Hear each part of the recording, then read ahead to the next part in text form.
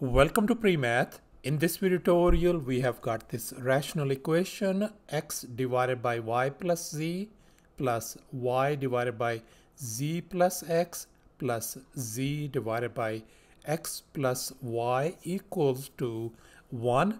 And now we are going to find the value of this rational expression x squared divided by y plus z plus y squared divided by z plus x plus z squared divided by x plus y. Please don't forget to give a thumbs up to this video. So let's go ahead and get started with the solution, and here's the very first thing we are going to do. Let's focus on this very first equation, and here I have copied it down as you can see. And now we are going to manipulate this equation so that it looks like this one. So therefore we are going to multiply both sides of this equation by x plus y plus z. So let's go ahead and multiply both sides by x plus y plus z. I'm going to multiply x plus y plus z on this side, and likewise x plus y plus z on the right hand side as well. And now we are going to distribute this one across the board on the left hand side. So the left hand side could be written as x times x plus y plus z divided by y plus z, and likewise plus y times x plus y plus z divided by z plus x, and then plus z times x plus y plus z divided by x plus y equals to, on the right hand side, 1 times x plus y plus z is same as x plus y plus z. And in this next step, I have tweaked this equation by just putting x by itself and then y plus z in the parentheses. Likewise, in this second term over here, I put down y first and then x plus z in the parentheses, and likewise for this third term. And on the right hand side, x plus y plus z is same.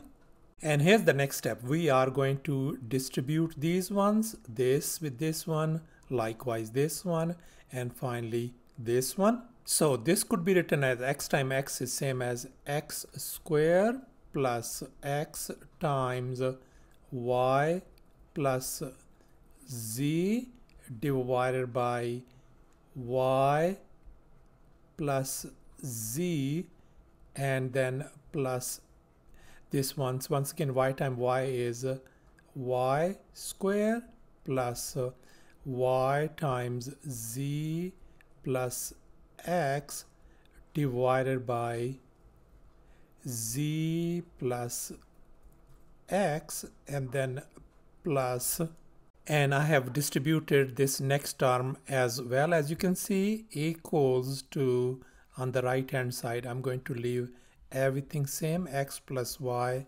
plus z. And now in this next step, we are going to use this property a plus b divided by c could be broken down into a divided by c plus b divided by c.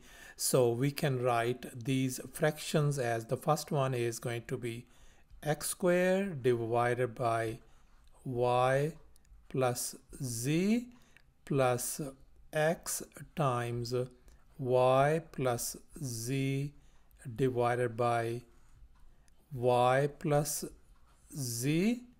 And the next is going to do, we're going to do the same thing, y squared divided by z plus x, and then plus y times z plus x divided by z plus x, and then plus, And we took care of this next fraction as well. As you can see, equals to, on the right hand side, I'm going to leave everything same, x plus y plus z.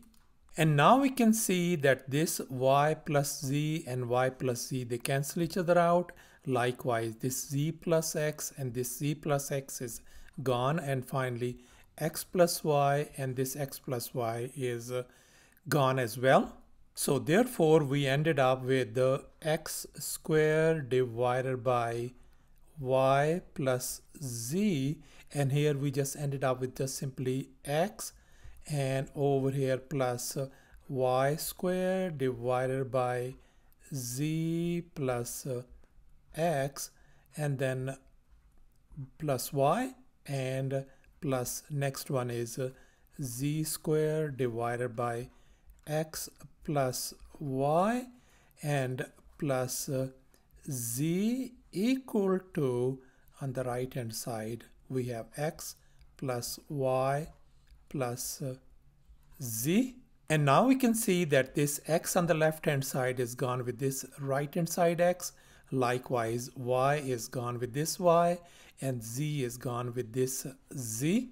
So therefore, this equation could be simplified to x squared divided by y plus z, and then plus y squared divided by z plus x, and then plus z squared divided by x plus y turns out to be equal to 0. So thus our answer turns out to be 0. Thanks for watching, and please don't forget to subscribe to my channel for more exciting videos. Bye.